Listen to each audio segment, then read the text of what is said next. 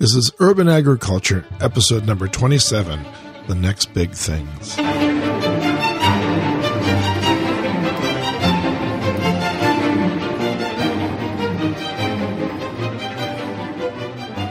everybody. I'm Vincent Racaniello, and you're listening to the podcast all about the third green revolution. Joining me today, who else would join me? Dickson Despommier. Hello, Vincent. I'm just stunned. I'm at a loss for words. Yeah, me too. But I'm never at a loss for words, and I've never known you to be at a loss for words either. So, Vincent, with respect to this podcast. Well, let's begin this podcast on a positive note. Let me ask you, what day is today? Halloween. And what is Halloween? Oh, they sequenced the pumpkin genome. Really? Did you know that was released in time for Halloween? That's cool. I like that. Is celebrated at Halloween? Oh. Goblins, ghosts, in traditional zombies. Words. Yeah, that's today. But in the old days, Halloween was a different kind of day. What was it? It was to celebrate the harvest. Is that right? That's correct. So we're celebrating the harvest. Are we celebrating the vertical harvest? We're going to celebrate the production of food. How's that? And today is an appropriate day to have this podcast come back on air because indeed, there has been a rebirth of this. I wouldn't say a rebirth of the idea because the idea has always been there, but there has certainly been a rebirth of the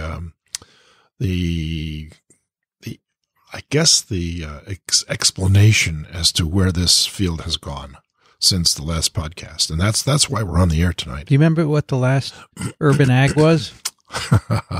This is a quiz. You know, you shouldn't ask somebody my age that question. I know it, though. It was a year ago almost to this month. Almost a year. And it was Gene Giacomelli. No, not Gene. No. It was the other fella. Yeah, that's right, the other fella.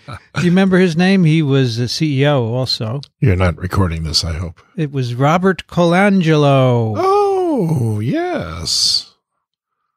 No, what's the name of his organization? He's in Michigan. Oh, no, he's in Portage, Indiana, and his... Portage, that's where I'm going this week. You're going to Indiana. That's right. Exactly right. Hopefully not with a banjo on your knee. The name of his organization is Green Sense Farms. Green Sense Farms. That's exactly right. And he has Green Sense Radio. He does a podcast also. Yeah, no, I've actually been on his show. So I think that's how we got him, because I was already on his show. And Green Sense Farms is located Portage, Indiana. Correct. And he's doing very well, by the way. Green Sense Farms has now got a presence in China.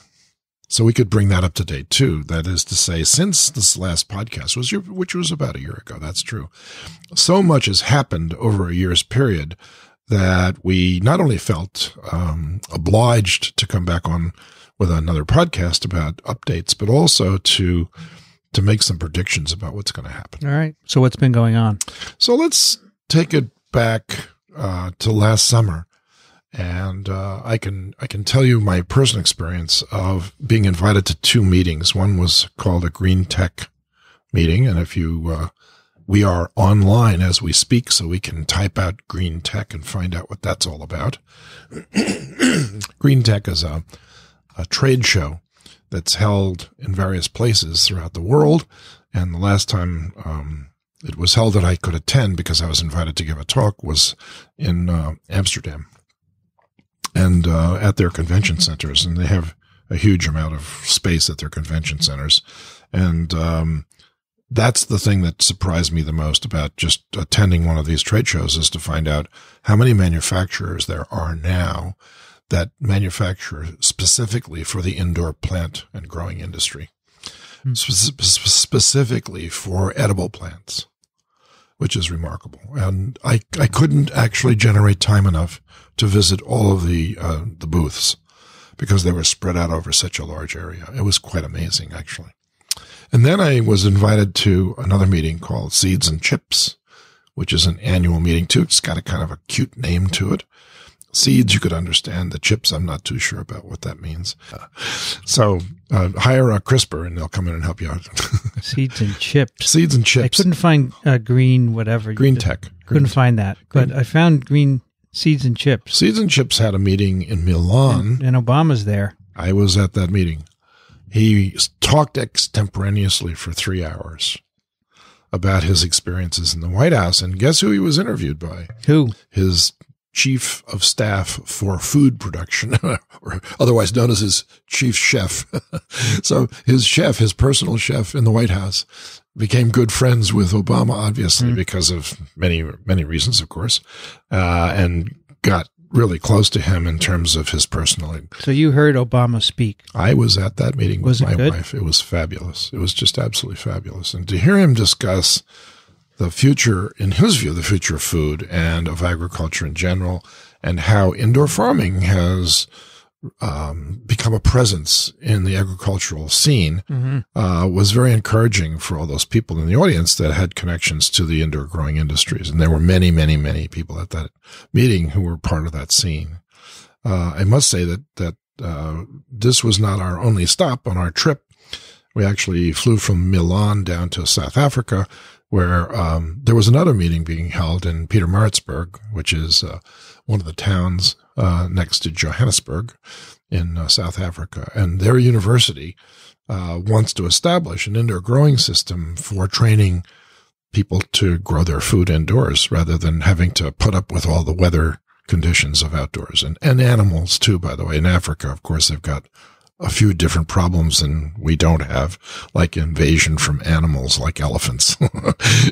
You grow a crop like corn, and the next thing you know, you come the next morning and it's all gone, and you see these big round footprints all over the place. And where did they go? Where did they go?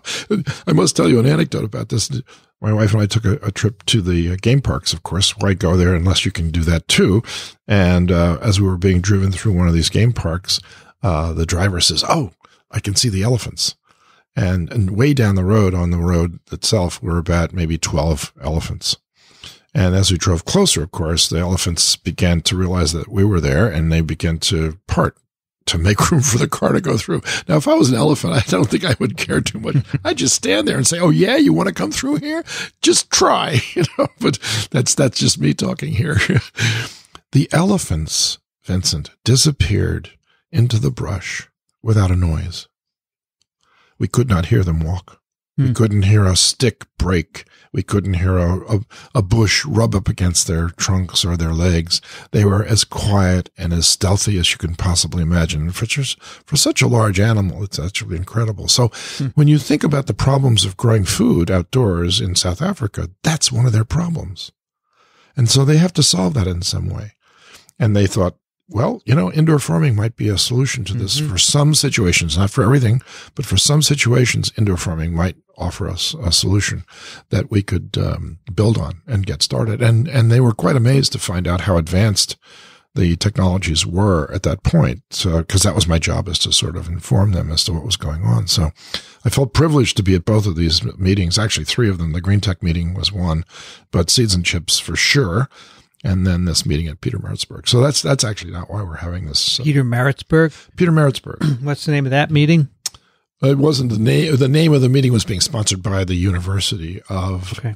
I can't find it online. No, you wouldn't find it. Okay. It wasn't one of those things that were there. At any rate, so what has happened since last year? And I know that last year we also interviewed the owners and the grower for AeroFarms. That's one of our episodes. And we were actually in their facility doing the interviewing. So we got a chance to look around, chance to see what they were planning, but they hadn't completed their plans when we had finished that interview and had them on as guests. And so I think what we need to do is go back and revisit them, because what's happened in the meantime is very exciting from their perspective. And so the vertical farm, AeroFarms, has opened in the Ironbound district of Newark.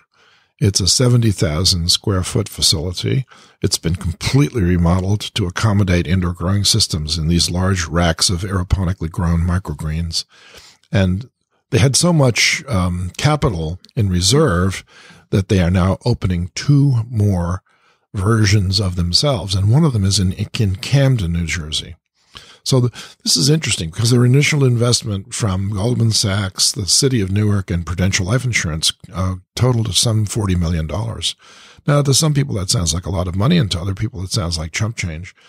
To a startup grow farmer that had to remodel an entire building, hire personnel, get everything straightened out in terms of their legal contracts with people who supply building materials, with people who handle personnel resources for sure. This and lots of legalese stuff going on. So they had a lot of expenses. And to still have money left in order to establish 2 more facilities, that's a remarkable management of their finances. And so they have been all over the map in terms of publicity, and people have accepted their produce and have just actually flocked to the restaurants that feature those produces for, let's say, salads and to make other dishes in which the microgreens are essential. Everyone remarks as to how fresh things taste and how different those vegetables taste when they're just freshly picked versus when they're sitting around for a while. That's even a day or 2 days or 3 days. So recently, to bring that up to date, Ed Harwood, who is the person responsible for the patented process of actually growing those crops aeroponically, he is the partner along with Mark Oshima and David Rosenberg. He was on our episode, right? That's right. Yeah, exactly right. So Ed Harwood and I shared the stage at a meeting sponsored by the Wall Street Journal, which was about 2 weeks ago now in New York City at the Park Hyatt Hotel. And we were interviewed by one of the reporters from the Wall Street Journal, and we can put that on this on the show notes because that's online and available. And the whole day's symposium that was sponsored by the Wall Street Journal was all about how technology is disrupting the food system and how it's changing things and how interesting life has become now that there are other choices besides waiting for the seasonal greens to come in or to the corn crop or to perhaps even to some staple crops like wheat and rice and corn. All those topics were under discussion a week and a half ago over at this hotel, and I was quite amazed to see some familiar faces emerging out of the darkness, let's say, of what happened to that guy, So I ran into the former Secretary of Agriculture for the state of California. and trust me, everybody out there, we're trying desperately to get this guy to say yes again. He did say yes to me while I was at the meeting, so I'm not going to mention his name right now, but our hope is that we can get him as a guest on our show too, so that we can find out what actually happens to a former Secretary of Agriculture from a large agriculture state like California, where the gross national product for that state is something in the neighborhood of $65 million. I'm sorry. Did I say million? I meant billion. $65 billion worth of agricultural product is produced by the state of California, half of which is dairy farm. Okay.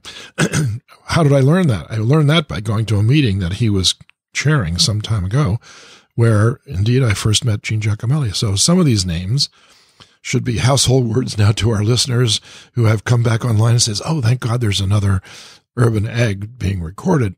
So there's a thread that runs through all of this, and that is that all of the people that started with passion for growing food indoors have not gone away. And in fact, here's what's happened in the meantime. So I have an article in the Wall Street Journal from May 2017. Okay. It's called A Farm Grows in the City. Look at that. Startups are leading the way to a future in which more food is grown closer to where people live. And guess who they speak with here? So first of all, they speak with Urban Produce. Good. Where is that? That's Irvine, Urban right? Produce is Irvine. They've been on our show, They've been on our show. They have. They also speak with, they don't speak with the Newark folks. Henry Gordon Smith. Right. He's been on our show. Director of Blue Planet Consulting, a company that specializes in the design, implementation, and operation of urban agricultural products. Exactly. He's been on the show. Yep. And they also talk with Paul Hardy. Ah, good old Paul. So Paul, it says here, has developed Civic Farms. He's now co-founder and chief of Civic Farms, a company that develops a 2.0 version of the vertical farm, more efficient operations that take into account the lessons learned from Farmed Here. Yeah. He and his wife farmed here, and apparently it was not located in a place which would allow them to actually show profitability. It was in Bedford Park, Illinois, rather than in Chicago. So that vertical farm actually closed, and that's one of the few that haven't made it from the last time we talked to this time. Yeah. There are very few that have actually closed, though, and there are many, many more that have opened. So that's why we're talking right now. And he's collaborating with the University of Arizona. Right. Who would that be? Let's think about this, because I have some big news for our listeners with regards to the University of Arizona and some interesting new developments there, too, as the show. Gene Giacomelli and staff, because he's got a big outfit right now and lots of interested people out there. And what are you doing? Oh, well, I'm just answering my email. I don't have to do anything anymore. You're an advocate, aren't you? I am an advocate. An evangelist. I'm a big fan. I don't mean you're to an make evangelist. This. Now, if you say that has religious overtones, and I don't like that at all. I don't like. There used to be a guy who worked at Apple. Yeah. He was called the Apple Evangelist. I guess it you was could be the Steve Jobs. But no, I'm not like that. But I'd call it like it is. I try very hard to give a balanced view of this, but the view that I'm expressing right now is positive, and the positive view is that there has been very little negativity and a lot of positivity over the last year. Mm-hmm. So let's continue our discussion of that as a theme then. So AeroFarms is off and running, and they're doing well, and they expect to survive well into the next millennium if they have their way about it. 2 of the 3 people who run the company have business degrees from Columbia University, so I think they're at least well trained. They have a large staff that knows what they're doing, and I think that ensures success because they are redundant and resilient. As a result, they resemble, in that sense, the essence of a balanced ecosystem. Okay. So then something very interesting happened, because before AeroFarms, there was very little fanfare with regards to announcement of investment. Okay. So they wouldn't say, hey, we just got $20 million. No, we just got $30 million. No, we got $60 million. So AeroFarms was the first to actually raise their hands and say, look, a company that invests in the future, Goldman Sachs, has thought that our business plan will succeed. And so they invested $15 million in the future of AeroFarms. And they raised the rest from other places. So they did raise their hand and say, we just raised $40 million. Then there was this little hiatus of nobody was raising their hand. And then all of a sudden, a hand went up in San Francisco from a company that no one had heard of before. And the name of this company is Plenty. Now, before I tell you more about Plenty, let me back up a little bit and preface the story about Plenty with a story about Amazon versus Walmart. Okay, so you've got 2 big giants out there that are trying to get your dollars, and they're trying all kinds of online feasibility studies to enable and empower and make easier the way you purchase things. Some of them want to use drones to deliver the things to your door. Some of them want to install a lock on your door that only they can control, that they can open your front door and leave the package inside so that your neighbors don't come along and steal it from you before you get a chance to come home. That's Amazon. So Jeff Bezos, who is a CEO for Amazon, some time ago, maybe 6 months ago, started to look at the Walmart model and realized that Walmart was in the food industry as well. Walmart was selling fresh produce and selling it like crazy, and people were going to Walmart. It's a one-stop shop. It's not just a one-stop shop for groceries. It's a one-stop shop for a kid's bicycle, flies that you might use in your fishing, tire repair kits, you name it, and Walmart sells it. And if you go online, you can see the same thing is true for Amazon. Amazon got into the clothing business, and they got into the, computers, all kinds of stuff. And the next thing, the books, they started with books, and now they're even opening real bookstores that you can go in and buy a book at. That's a little bit reverse, genetics, as I would put it. So what did Jeff Bezos do that would give him an advantage over Walmart's food system? And he thought, and the idea occurred to me. He says, hey, what's the best food system you know of out there right now that's doing very well? And the answer comes back, Whole Foods. So Whole Foods pops up on the radar screen. Amazon says, what would Amazon look like if we bought Whole Foods? Now, how could we use this as a way of moving forward to outcompete what Walmart is doing? Because it now offers an online food supply that you can rely on, because everybody knows Whole Foods, right? I don't know where Walmart gets its food from, what the purveyors of Walmart are all about, but Amazon certainly took an aggressive move by purchasing 320 stores worth of Whole Foods, and they're spread throughout the country. And if you go online, you can find a map of where they are, and there'll be more. Okay. And so we know of a vertical farm.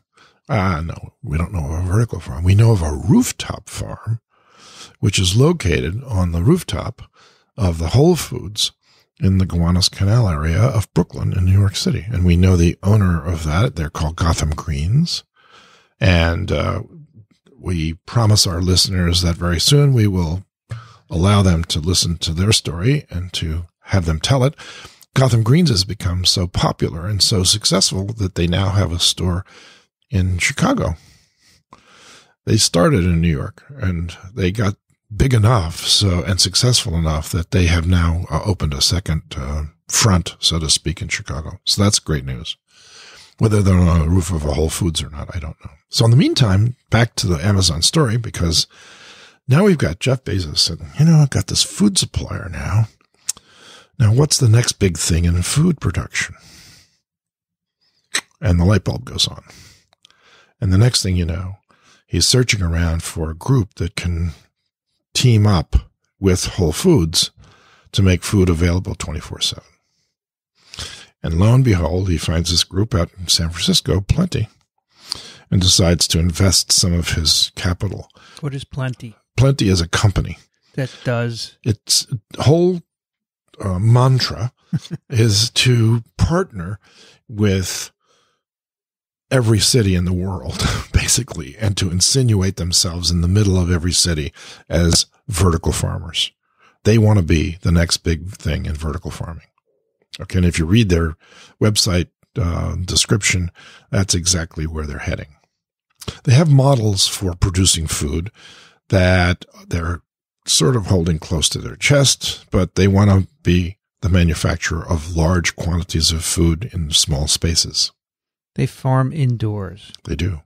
That's what they say. Yeah, they're going to do more than that. They're using vertical walls of produce. Right. So that's their thing. Is this a real vertical farm? Depends on how high those walls are. Yeah, if it's one story, it's not, right? Exactly. Yeah, probably not. But they're going to, well, let me just tell you. So they're farmers, right? They are farmers. They're indoor farmers. They want to be in many different states. They do. All right. So get this one now. So then they ran their model past a Japanese bank, SoftBank. Okay. Now, Japan, as everybody now knows, has the most vertical farms of any country. They've got hundreds of versions of vertical farms spread throughout the Japanese islands, including the main islands, of course. So the imagination now runs wild.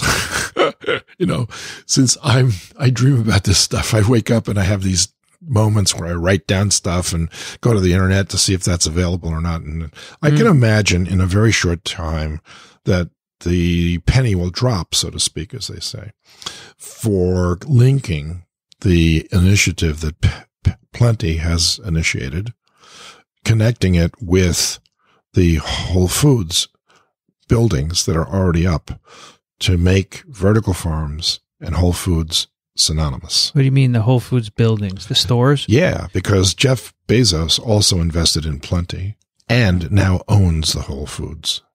So, do you know who else invested in Plenty? SoftBank. SoftBank.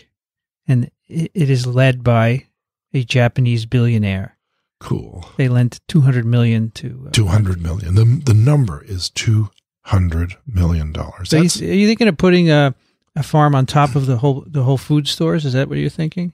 if I was Jeff Bezos, that's exactly. It'd be like a one-story, sort of what they did in Brooklyn, right? No, I would think much bigger than that one, because that only allows you to grow leafy greens, basically, and there's more to a grocery store than just leafy greens, right? You're saying one floor is just leafy greens? Yeah. So if you have more than one floor, what can you do? Well, you can grow more than leafy greens. You can diversify now. So we're going to get to that, because that's my last example. So Plenty. Yes. Do you know any of the people at Plenty? I don't know anybody at Plenty, but I would love to know that company. Because do they know you? I don't know. They might. They might. It's possible. But we're going to get to the crescendo part of this symphony of new vertical farming initiatives when I talk to you about the last example that fits into this pattern. But let's finish this one first. What would the food system of America, or any other place for that matter, look like if every grocery store could grow their own food? Every grocery store. That's a new concept, because we've talked about restaurants. We have. And we've talked about hyper-local farms who sell to local stores. That's right. But now you're saying the grocery store itself. Exactly right. So imagine your own life. Just put yourself in the future. Say that that's happened. And now say, Vincent, what are you having for dinner tonight? And Vincent says, Dickson, last night we had X, X, and X, and I think I'll have X, Y, and Y tonight. I said, really? Where are you going to go to shop for all that stuff? He said, we got a vertical farm working just down the street from us. So you go with your shopping list, of course, that you shared with your better half, as they would say. And you both agree that this is what you should buy. And you walk in and they hand you an iPad. And the iPad has a menu. Mm-hmm. And the menu has root vegetables, grains, spices, herbs, fruits. It has a list of stuff that you'd see in a normal grocery store that if you just walked around, you'd see all that, right? Because that's what a grocery store is all about. These are not packaged goods now. These are all fresh produce. That's all we're talking about. And your list includes things, and of course there's a meat department and that sort of thing as well.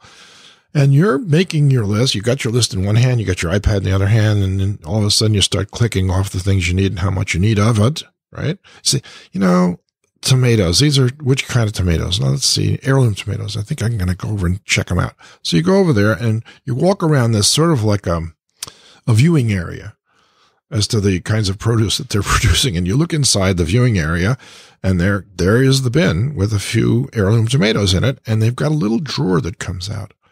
And there's a person behind the bin, and you're pointing like you were at a fish market. I want that one. No, the one next to that's the one I want. So you point to the bin that's got heirloom tomatoes, and the person points down, you nod, yes. And they put an heirloom tomato on the table, and they cut it in half, then they cut it in quarters, and they put a slice of it on a little plate, and they put it in the drawer, and they shove it out for you. And you take it, and you put it in your mouth, and you eat it. So, yeah, that's the one I want. Those are the good ones. Great. How many do you want? Let's have 6 of those, because we're making salad, and kids are coming over with their grandkids. By that time, this is what would happen. Aiden's coming over with his wife and grandkids, and you got to get ready for this, right? So this is playing out very well. And the next thing you know, you've made your grocery list, and it says checkout, just like it does online for whether you're finished shopping online, checking out. So where do you go for that? Well, it's the counter over there. Okay. So you take your iPad, you walk over to the counter, and your number is 733, and they look at 733 like you go to B&H to buy photographic equipment, right? And you get a number, and there's your bin, and it's all been picked and bagged up for you. What about the steaks? Do they kill the cows upstairs? we won't be talking about that yet. You mean the buffalo steaks? Yeah, we can talk about the buffalo steaks, but let's talk about this first, because what you're going to do next is you're going to insert your card with the chip, of course, in there and wait for the thing to say approved. And they're going to hand you your groceries. You're going to take them home and eat them. Mm-hmm. This is all fresh stuff, all right? Well, the vegetables, right? They're all fresh. That's right. You're going to buy other stuff at a store. I don't know. Maybe your wife has gone vegan and you can't have that anymore. Too bad. You have to eat some cereal. How about some cereal or bread or wine? Yeah. Yeah, no. Those are different stores. I think bread might be. But we need a one-stop shop, Dickson. That's what we've gotten used to. One-stop shop. Well, do you get all your wine from the grocery store? Well, if they have it, I'd get it. Yeah, but they don't. Sometimes they do. Most they Whole don't. Foods has wine. The one I don't. The one I shop But listen, if vegetables can be separate, and they can grow those local right on the roof and package them up, but then you have to shop for your own stuff too, you know. Yeah, well, there are things to think about here, and if you want to create the future in that way, sure. But I don't have those visuals. I understand, but I think people have gotten used to one big store to get all their groceries at. Okay, that would be Jeff Bezos' point. And I think that making the vegetables locally is great. Yeah. Because it's available all year round. Every 2 weeks, as we've learned, you get a new crop. This is right? true. For some, you do. That's true. And you reduce your costs because there's no shipping, et cetera. Exactly. No shipping. And by the way, there's no waste either because you're buying just enough for your family. And when you finish, there's no waste? It's all gone. That sounds like Blue Apron. It's all gone. You want to give a plug for Blue Apron? No, I don't. We're finished. They're done. That's true. And Urban Ag missed the Blue Apron. Well. But there are many other opportunities ahead of us. So the point that I'm going to raise is that this is greatly reducing the need for refrigeration. Greatly. Mm. So you buy fresh every day. Here's the thing, though, Dickson. What size store will be able to sustain this? It can't be a tiny mom and pop, right? You want to go to the last point? You don't want to wipe them out, do you? The mom and pop stores? Do you want to go to the last point? No, you can wait. Do I want to wipe anybody out? Of course not. Does technology displace people? Of course it does. So you tell me. Well, I think there will always be stores that have to have.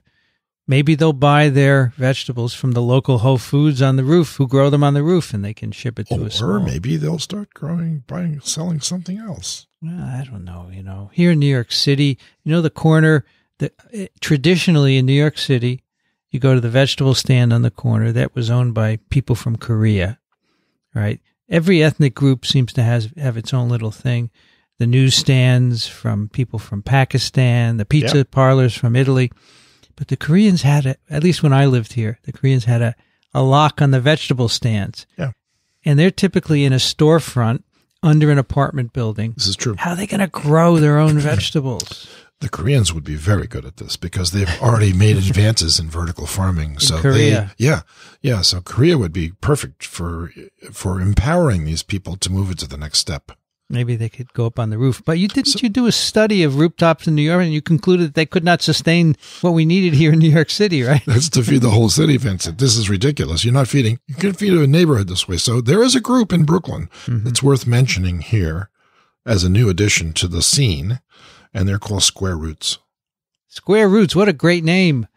Square Roots. Pull them up. Let's see who they are. Roots. Brooklyn. You're going to be surprised. That is a great name. I love it. You'll be surprised. SquareRoots.com, Square Roots Grow, an urban farming and entrepreneurship platform. Now, guess who the owner is? Now, entrepreneurship. Yeah. So Koreans are very good. What does this mean, an entrepreneurship? How to use this to make business. They're raising money? They're actually teaching people how to grow food in shipping containers. So here's how it works. Farm to local. Right. Your local farmers are growing GMO-free, pesticide-free, real food in the heart of Brooklyn. Correct. They harvest your greens and curate unique selections at the freshest, most delicate varieties. A farmer hand-delivers greens directly to your office. They're the perfect snack or healthy meal. Yeah, that's one model, but Square Roots is a training center also for people to learn For $7 a week, you can have a single pack of fresh greens directly delivered to you. Maybe we should get them to sponsor our show. $7 a week, one pack. Yeah. It's called Nanobite. Right. You can go $15 a week. You get a 3-pack. That's called a Megabyte. Look at that. And for $35 a week, you get a 7-pack, which is a terabyte. Where is that coming from? Local, Brooklyn. Yeah, but there's another part to them that I wanted you to talk about. What was that? Because they're a training center on how to use shipping containers to grow food in your own home. Dickson, it would be nice if we could talk to them. Wait, guess who the CEO for the company is? Who? Kimball Musk. Is this Elon Musk's kid? No, it's his brother. Brother? It's his brother. It must be an electrifying experience. It's too bad he's not down in the Battery rather than Brooklyn. What's his first name? What Musk?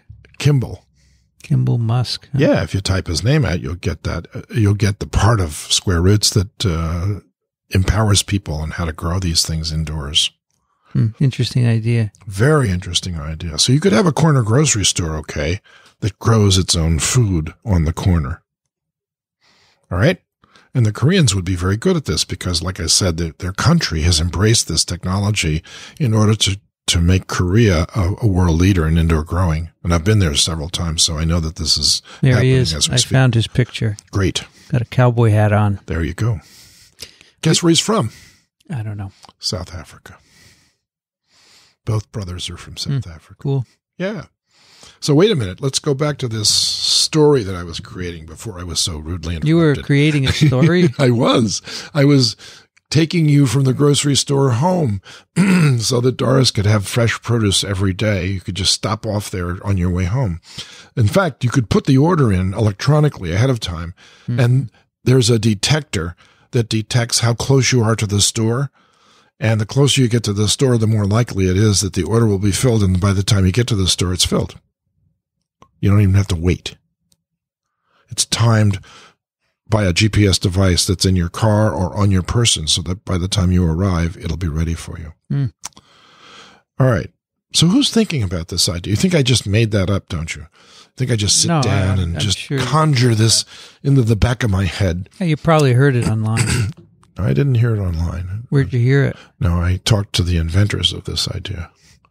So the inventors of this idea are in Berlin, and their name is Infarm. INFARM.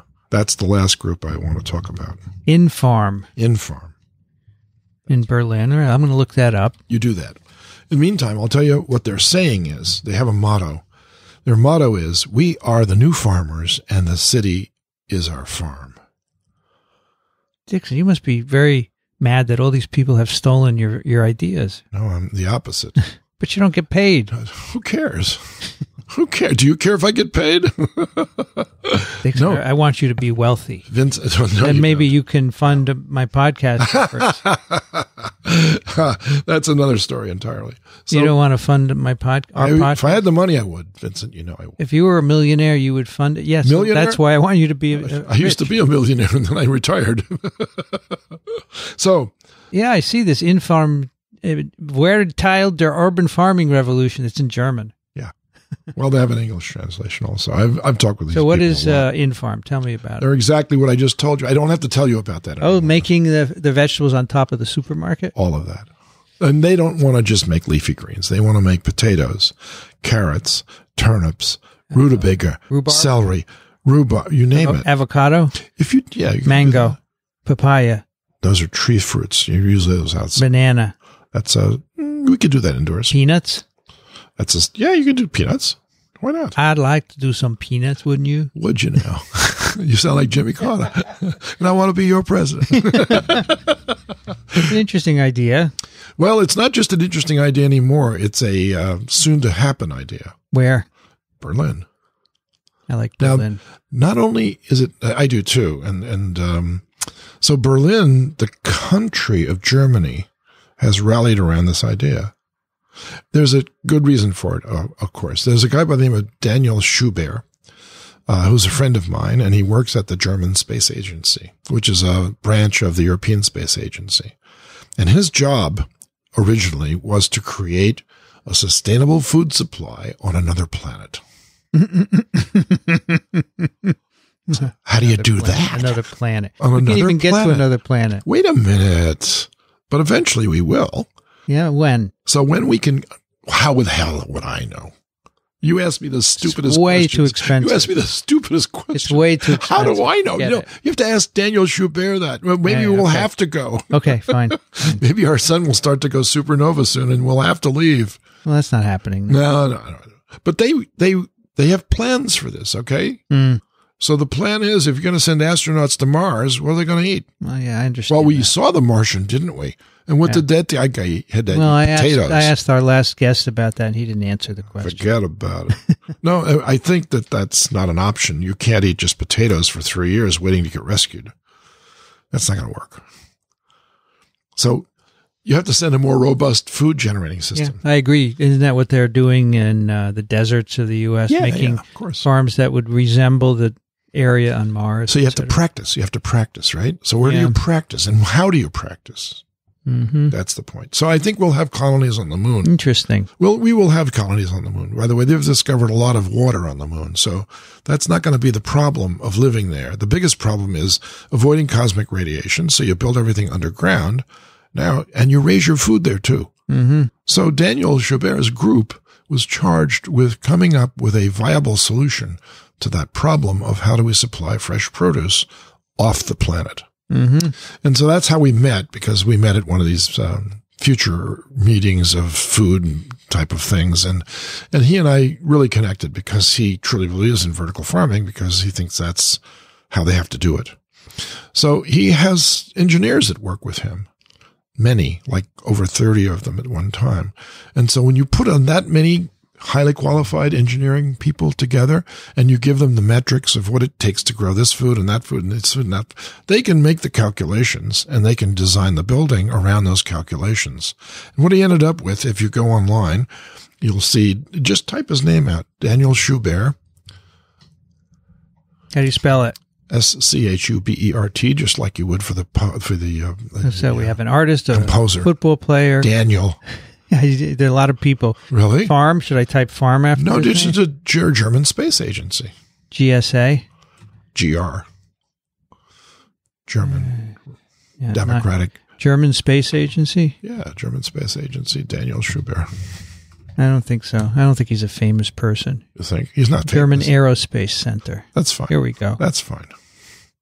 He's a young man. Now go to the images and you'll see his building. You think? Therefore I am. He's here indoors Go on. with a lot of purple light and holding plants of various sorts. Is that what he's doing? What do you think that all means? But there's no building picture here. It could just be in a tiny Keep scrolling. cube. No buildings. Sorry. I think he likes to use... it's actually 110 stories that he's designed a building for. Designed, but he hasn't built it. Of course not. Yeah, If he had built that, that would have been the lead story. So you're going to put a 110-story building on Mars? What are you, out of your mind? You have to design a building that you can play with first and pare it down to the bare minimum before you move it off Earth. So he designed a building that's 110 stories tall. Got it. It's divided 1/3, 1/3, 1/3, and each third does the same thing as the other 2/3. So there's a triple redundancy regarding the production of food because they don't want it to fail. Understood. All right. So I asked him once, how many people will that feed? And he says, I don't know. I'll get back to you, but over 1,000. That's a very big building, by the way. 110 stories is too big for most people. Okay. So I'm going to tell you that he's a consultant for Infarm. Okay. So you can see these ideas coming together around an idea. So the idea is, yes, we need to grow food indoors. Yes, we want to live off this planet. We have to be able to do it both. And so you can do the same thing on Earth first, make sure it works, and then move it off. Got it. Okay, so that ensures... Boy, we haven't even solved our own problems, and we're moving off to another planet. Well, you can raise that as a big issue, and I would agree with you, of course. I get cynical when it comes to that stuff. Why would you want to move off when you haven't even solved the problems here? You're going to cause the same problems someplace else, and it will be just as bad, only worse because you don't have the resources you have here. So Daniel doesn't think that way, and neither does the people at Infarm. They think that this is the solution to the problem of damaging the planet here, and they're right. I don't know. I liked your solution, which was farm indoors in multi-story buildings. Well, that is... It solves so many problems. They have adopted that. They have water, adopted fertilizer. Yeah, that's right. All that. I agree. Makes perfect sense. It does. I don't think you have to go to Mars to do that. No. That's not what... No, Vincent, you misunderstood. I understand what you're saying, but... they want to take that good idea and move it. Well, that's fine. But let me ask you a question. Sure. You wrote an article for your website. I did. Verticalfarm.com. It's called The Next Big Things. That's what I'm basing this presentation. That's what you're basing this on. That's correct. In the end, you see that someday most of the skyline of large cities will be full of vertical farms. Let me ask you, here in New York City, can you show me a vertical farm in the skyline? Not yet. Why not? Not yet. What?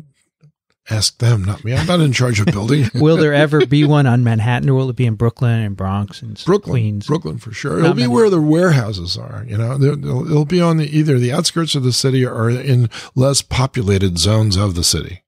It certainly won't be in the business district of Manhattan. You can forget that. That property values are much too far. So in Brooklyn, there is a company that has, and we're going to go talk to them, hopefully. We are. That's right. What's the name of that company? They call it Terraform One. And they have on the rooftop of buildings some they do. Some farms, right? Well, they're next to a Brooklyn Grange. They're next to Brooklyn Grange. Gotham Greens. Well, Gotham Greens is in Gowanus Canal. We've already talked about them. But we can also go to Gowanus Canal. I don't know what the hell that is. You don't? Oh. What are you, in New York? You're not a New Yorker? It's in Humboldt Street in Brooklyn. I know where it is. What is it? It's a vertical farm. I'll take that all back. It's a Whole Food store with Gotham Greens Gotham Greens greenhouses on the roof. So Gotham Greens is a separate company. Yeah. That rents the space from Whole Foods. I'm not sure they rent it. I mean, I think that they were given the airspace to build their green. So why doesn't Whole Food buy them and use them to supply their vegetables, as you were saying previously? Well, they buy everything they buy everything Gotham Greens produces. Is that right? They buy it all. Yeah, and I've been there and I've seen it operate. And they bring it down, they fill the shelves, and in an hour it's gone. Because they know where it came from. It came from that roof. I was up visiting my son. Yes. In college, upstate New York. Yeah. In last fall when we brought him, and on the way back we stopped at a roadside farm. Right. And the owner was there. She said, "Yeah, we have several farms in the area, and everything we grow, they're Terra-based farms. Right. Everything we grow, we sell to Whole Foods." That's nice. I mean, I think that's nice. I didn't ask her if she was building an indoor farm. Ask her what she does in the winter. She says Florida. Do you have a fall thing where you sell? And she said, "No, we don't do that. We just sell everything to Whole Foods." Exactly. It was good stuff, though. Oh, yeah. It had very unusual, but she does all outdoor Terra farming. Right. I guess upstate New York, there's still land, right? It's not the question of being land. It's a question of, I know that in the winter you can't farm, whereas in an indoor farm you could. That's right. But just the whole food thing brought up the interesting point that if they had local vertical farms, it would save them a lot of money. Jeff Bezos knows all about this, and I'm sure that this is in the planning stages already. Yeah, okay. So the last big thing, of course, is, so you want to make a vertical farm, do you? So the answer is I can find a warehouse. Sure. Why can I find a warehouse? Go online again and type out Walmart warehouses out of business. I guess maybe those would be the words that I would put in there. How many Walmart stores closed last year? And I did that calculation, by the way, based on a news report that I heard. And over half of the 800 and some odd Walmart stores in the country folded their tent. Mm-hmm. So that means there are 400 Walmart-sized stores waiting to get repurposed. So wait a minute, Vincent. Come on. Let's you and I do this. Let's develop a business plan. Let's say that we're going to raise arugula and rocket and Boston bib lettuce and French breakfast radishes. And I got a big list of this stuff, okay? This is all leafy stuff. No, radish is not leafy stuff. Okay. Come on, I can grow tomatoes, I can grow strawberries, we can grow a lot of things indoors, okay? And you can make a lot of money this way. Well, you can make some money this way, okay? You might not get rich, but you wouldn't be poor. That's not the problem, is it? No. What is the biggest problem about this industry right now? There's a problem. What is it? Qualified personnel. Did I say that quietly? Really? Like plastics? Qualified personnel. There Why? aren't enough qualified personnel to fill the jobs What that are out the there. Qualifications that you need? Do you have to be a horticulturist? Let's talk about that. Let's say you know business. Let's say you're a business person, okay? I know how to generate money. I know how to spend it. I know how to keep a ledger. Let's say I got a law degree. I'm a lawyer. I know how to write contracts and stuff like this. But, neither one of us knows how to grow food. Nope. So you're Mark Ashima. I'm David Rosenberg. Who the hell are you going to go out and get to work at the farm? We want to do one of these. Ask Gene Giacomelli. You could. He's training people, isn't he? Do you remember what Gene said? Nope. When I asked him this very question? What did he say? I remember exactly what he said. I said, Gene, Over the last 10 years, of all the people that have graduated from your program, how many of them still have jobs? And he laughed. He just laughed. I thought he was laughing because he was going to say, well, none of them. No, what he ended up saying was that for every graduate we produce, there are 10 jobs waiting for them. Mm-hmm. 10. That means 9 jobs go unfilled.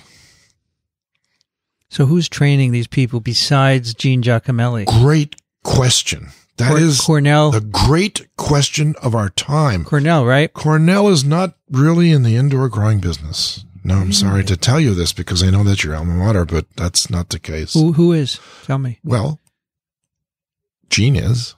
I know, besides Gene. UC Davis. Okay. Yeah. Makes sense. Wageningen University in Holland. Holland, right. Penn State has some indoor growing technologies that they train people in. Michigan State has some indoor training. Not enough. Not enough. Dickson, that's why I said to you last year, you need to start an ag school focused on indoor farming. If I knew how to do it, I would.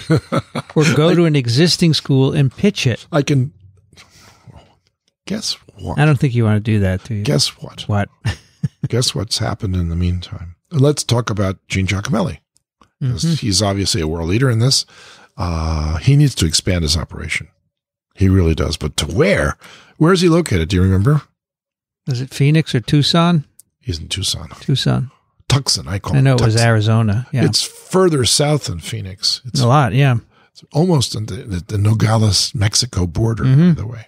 I've been to his bailiwick, so I've seen his school. He's got a beautiful campus, by the way. University of Arizona campus is gorgeous. And what is their specialty, do you think? We have 2 specialties at University of Arizona. Space? Yes.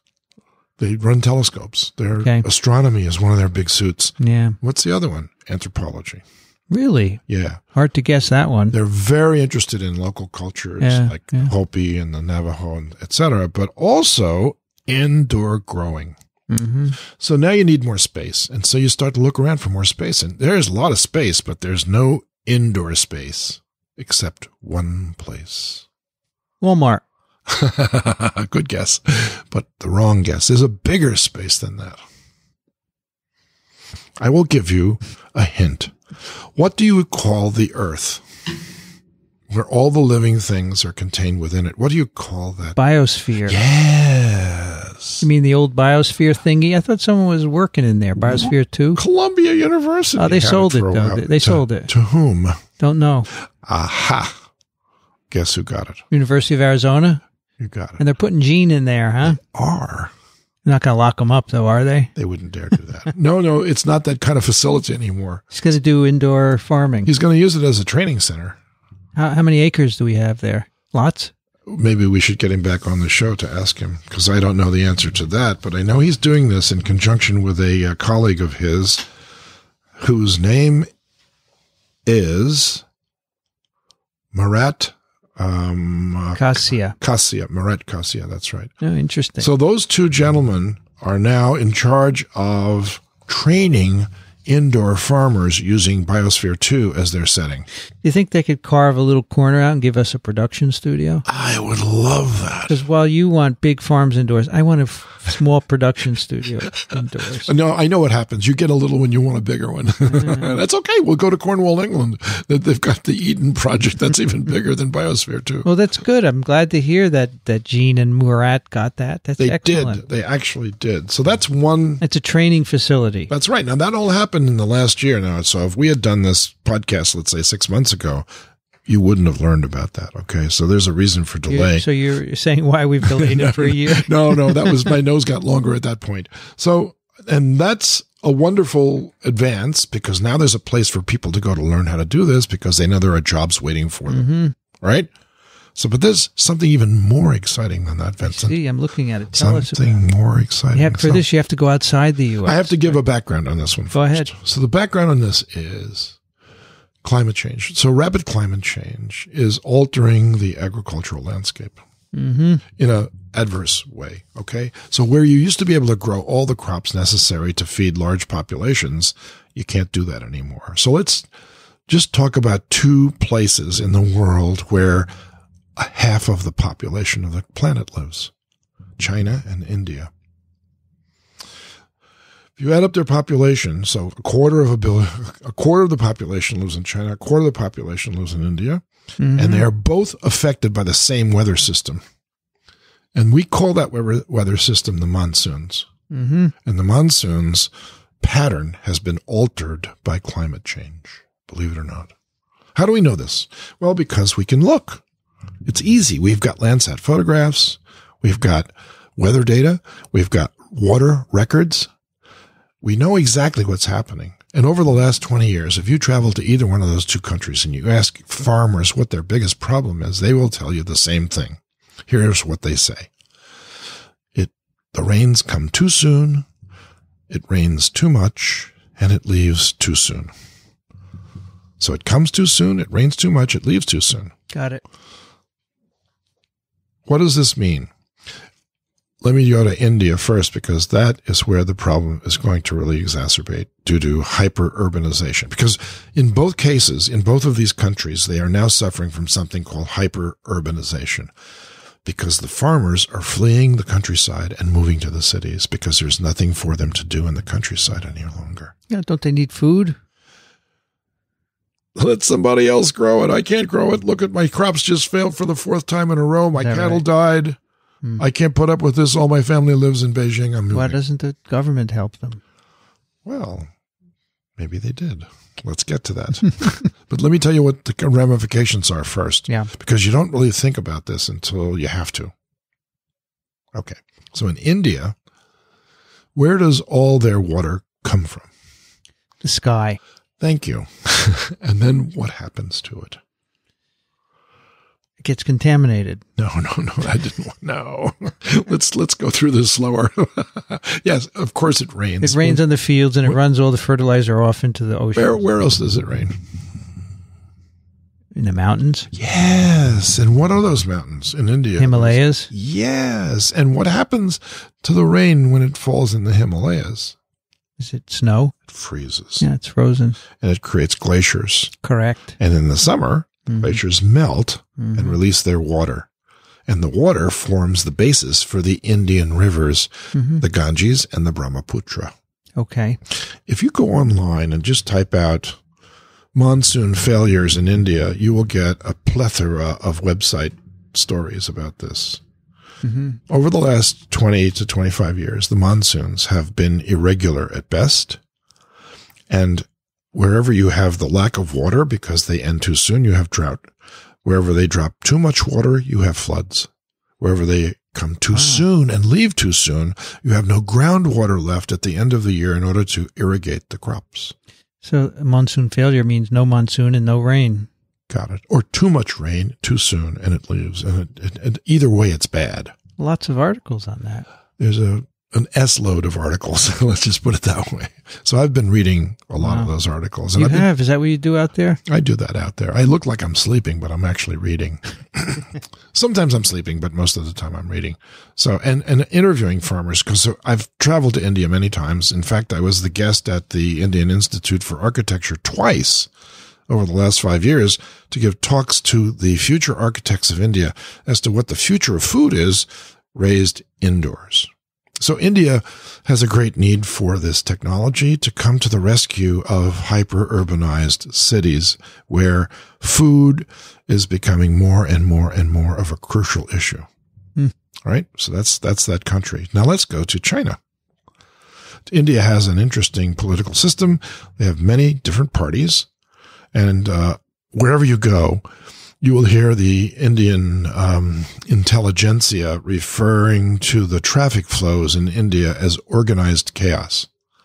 And in fact, that's their motto, is organized chaos. And no one gets hurt.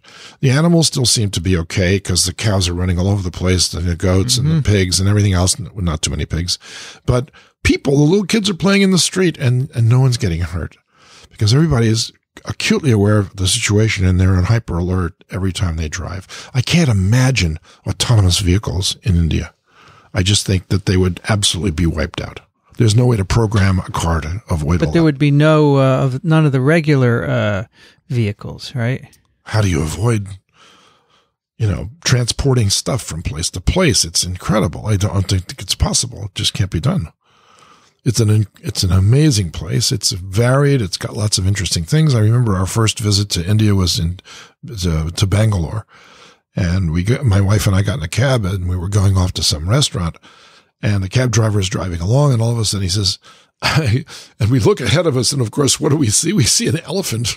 The elephant is walking in the opposite direction of traffic, and the traffic is weaving in and out trying to avoid this elephant. And the driver says to us, "Oh, don't worry about that elephant. It's a working elephant. He's going to work." A working elephant going to work all by itself. No one was with it. It's an autonomous elephant. Okay. Organized chaos. The trouble with India, and everyone admits this, especially the people living there, is that A, nobody's in charge. B, everybody's in charge. You can't have a country like that. You have to have someone in charge that everybody listens to. But if everybody else thinks they're in charge, then no one listens to anyone. And so what happens is you get fragmentation of industrial initiatives. And so you have the Tata Company making $2,500 cars and making a lot of money, but no one said, don't do this or do that. No one gives them a direction to go off into, so they don't go in any particular direction. They just make money. Now, let's go to the other countries suffering from climate change and farming and lack of rain. I forgot to finish the story about the Himalayas. It's raining in the Himalayas now, but because the temperatures are so much warmer, it's not snowing much anymore. The glaciers are melting, but they're not being replaced. Eventually, get this one, the Brahmaputra and Ganges rivers will become temporary rivers. Temporary rivers. Right now, they're the holiest places in India. They will drain off in the spring when the rains fall, and by the end of the summer, they'll be bone dry. And there goes the water for irrigation. There goes the water for transportation.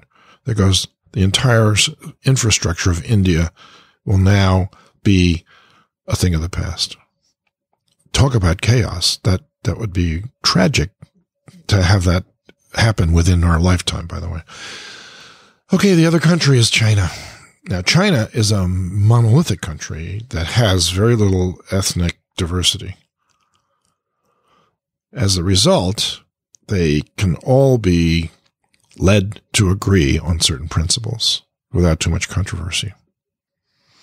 As a result, China has suffered the same thrust of hyper-urbanization as India, only they have a solution. And that solution is what I want to talk about. So about 6 years ago, I went to a meeting in Beijing called Innovating Metropolitan Agriculture. It was a meeting between the countries of Holland, or the Netherlands, and China. It was a country meeting, and they invited two people from the outside, Michael Braungart, who was a co-author of a book called Cradle to Cradle, and myself. And I felt so privileged to be there. The more I look back on that meeting, the more privileged I feel, because, to be honest, as to what happened afterwards is remarkable. So at that meeting, we discussed things like sustainable behavior and, permaculture and agriculture that had some basis for soil-based. I was the only person there that spoke about growing food in tall buildings. But I did. I gave an hour's talk on the advantages and disadvantages of this, right? And so what followed after that was a quick trip to the Chinese the Chinese Association for Agricultural Sciences. They took me to their building on the outskirts of Beijing. We had lunch. I had one of the finest Chinese lunches I've ever had in my whole life. And I talked with some of the people in charge about what it would take in order to get this technology established as a training center in China, because this is the future of farming in China. China's farming is failing big time. Okay. And as proof of that, all you have to do is go to Shanghai. So you go to Shanghai. Vincent, do me a favor and just get Shanghai up on your screen as a map. There's an hour pause as Vincent searches. Okay, I'm there, dude. I'm there. Great. Now, look off the coast of Shanghai, right off the coast, right? where the large river, the Yangtze River, empties out into the ocean. Got it. I see that big island there. What is the name of that island? We talked about Chongming. There you go. We talked about this, remember? We did. Of course I do. There's an interesting ecosystem there. That's correct. So where did Chongming Island come from? And you remember what we said? Nope. Nope. You know how many years ago that was? Yeah, well, look, I can refresh your memory. Well, why do I remember and you don't? This is another question, You probably think about it all the time. I do. I think about this one every day. So in Shanghai, there are some historical prints that you can get of the city. Yeah. So in the 1700s, for instance, Chongming Island was a little strip of sand out in the middle of the river. Okay. But today, it's an island. How big is it? Do you have any scale there that'll tell you? It is, yeah, I do. It looks 1, 2, 3, 4, 5, 6. It looks about 40 to 50 miles long. There you go. And how wide? It's about 10 miles wide. Look at that. So that's the same little spit of sand that was there in the 1700s as something that you wouldn't even put a chair on and sit down and wait for the tide to come in. So the silt coming down the river made it, right? Correct. The entire central part of the heartland of China's farming is Chongming Island. It went from the farms here. Bingo. So that's rich soil there, huh? Very, very rich soil. Yeah, they don't plant it. But, well, they don't want to plant it. They actually want to live on it because there's enough of it now to actually hold significant populations, okay? But that's not my story. My story is that if you want to know what happened to China's farming, go to Shanghai. You know, it's funny. They're showing the traffic there by red lines. That island's got a lot of traffic on it. It does. It's got a lot of people on it already. So they wanted to build a model city there called Quantang, I think. No, that's not the... I'll remember the name of that town. It was a no, I'm sorry. I can't come up with it right now, but they wanted to build a model community of about 80,000 people with everything self-contained so that no pollution results from any activity. And that included the farming, and they wanted to build vertical farms on that. I've never been to China. Probably. I've been there several times. In fact, I've been to Shanghai. So probably never go. Here's my last story. Okay. This is like bringing everything up to date, right? This just happened about maybe 3 months ago. A news item appeared on my screen one day that said Shanghai wants to be the world's vertical farming training center. Mm-hmm. And I just jumped on this and I went all over it, and I just got absolutely knocked out by it.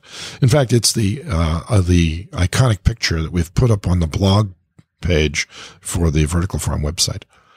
But I wanted to look at that in a closer way at the Sasaki Architects, which is located in Massachusetts, by the way. It sounds like they might be in Japan or something. They're not.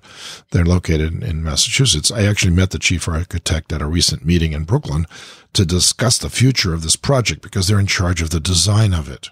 Right. And what is it? It's 600 acres of downtown property. Now, you asked me about whether there will ever be a vertical farm in Manhattan. Mm-hmm. I said, much too expensive property. We can't afford to waste it like this. Shanghai doesn't think that that's a waste. Shanghai is going to devote 600 acres of land, prime real estate, not in exactly the center of Shanghai, but very close to the center of Shanghai, as a urban training center for agriculture. And the biggest feature of this will be a vertical farm complex. I must say, I take some credit for this. I mean, in a very circuitous way. It doesn't sound egotistical, but about 3 years ago, I was invited by some developers in Shanghai to visit and to discuss with them the possibility of establishing a vertical farm as part of a future of Shanghai theme park. They actually wanted to build a theme park in the middle of Shanghai to show old Shanghai, current Shanghai, and new Shanghai.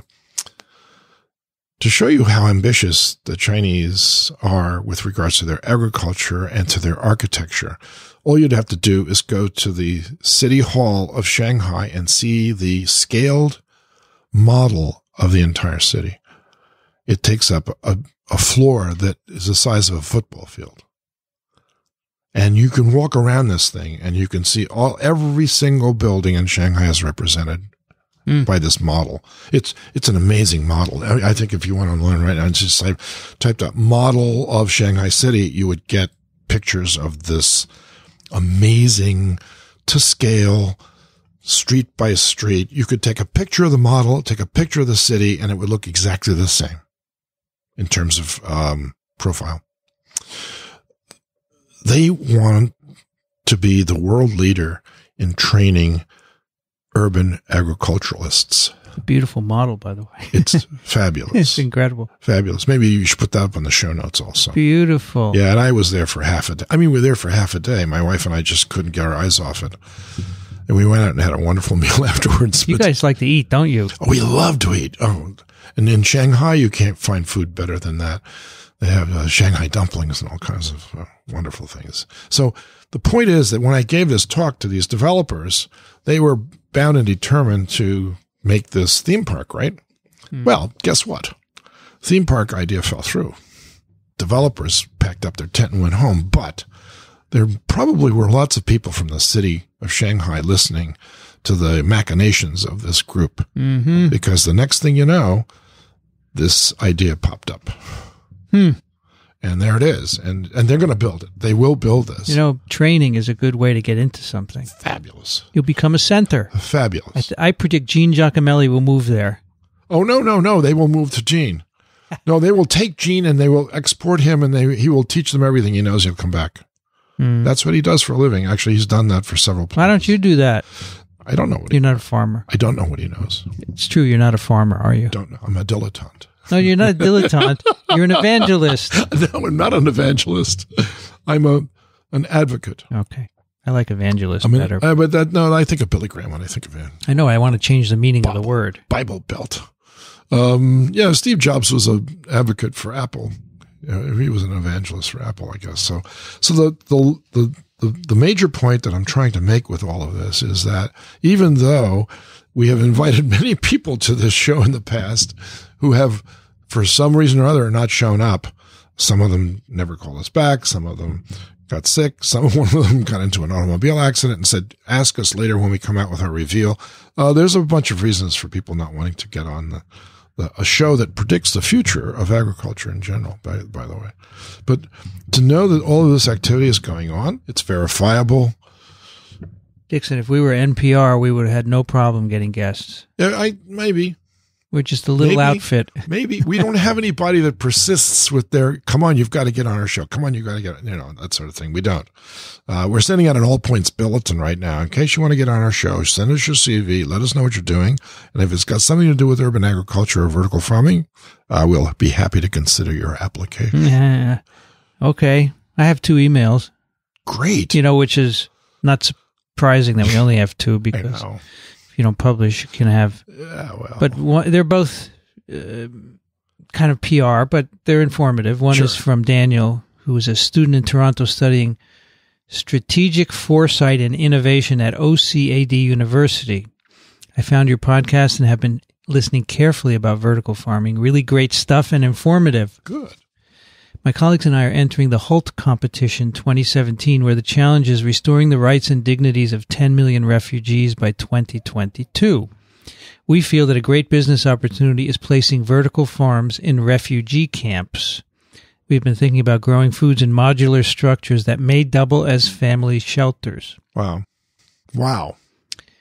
We're in the very early stages of figuring out the feasibility and viability of this project. We'd love to hear your perspective on the matter, considering your expertise, Dickson. I understand you two must be very busy, but if your schedules permit, we'd love to talk with you. Oh, we're so busy. Then we have an email from Kirsten, who's a PR person for a company called Urban Organics. Oh, nice. Which is in St. Paul, Minnesota. Okay. They are building aquaponics systems inside city buildings, raising fish and leafy greens right in the communities where they'll be consumed. Lovely. If you think your readers would like to learn more, we'd love to put you in touch with the co-founder, Dave Hayter. Oh, sure. The social entrepreneurs behind Urban Organics seek to do good while building an economically viable business. In their hometown, whole blocks are taken up by big, sturdy buildings that once served a purpose but have been long abandoned, dragging down their surrounding neighborhoods. The team at UO took a look at Minnesota's short natural growing season and distance from wild fish stocks and wondered if those buildings could be converted. Using only 2% of the water needed by a conventional farm, aquaponics supports the growth of fish and vegetables without pesticides or fertilizer. Right. Their first farm was launched in a former brewery in 2014.